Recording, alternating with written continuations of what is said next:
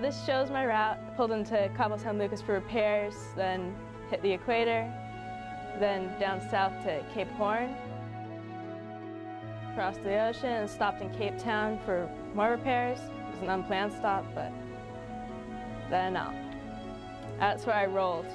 I was around 2,000 miles away from any major search and rescue place, which was, I could not have planned to be in a more remote place and have something bad happen. It was pretty bad.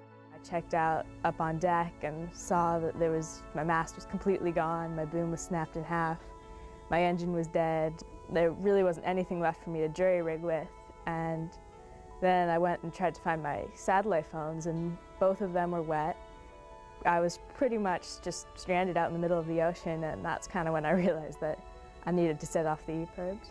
A situation like one that Abby had, without the satellite rescue system, her chances of survival is very, very low.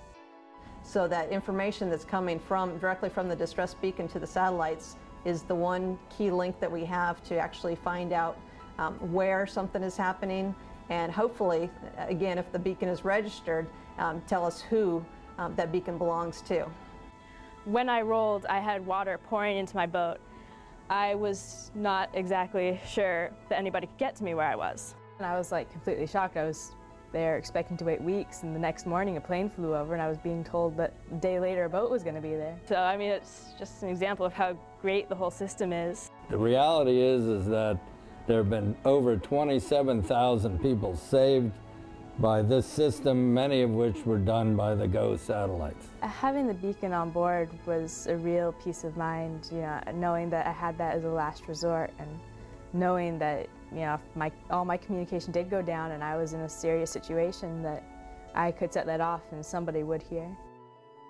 Overall, it was the best experience of my life. I was lucky to have the opportunity and have the people there to help me out with it.